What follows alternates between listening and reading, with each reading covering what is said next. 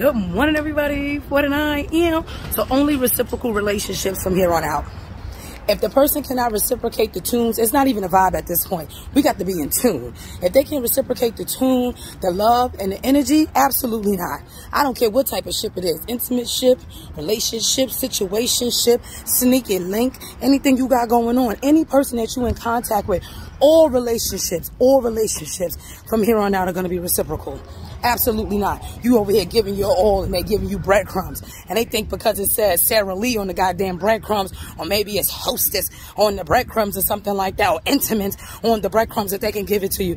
Absolutely not. Don't be taking them fancy ass breadcrumbs. Girl, bye. We are not doing none of that. All reciprocal relationships for the rest, from here on out.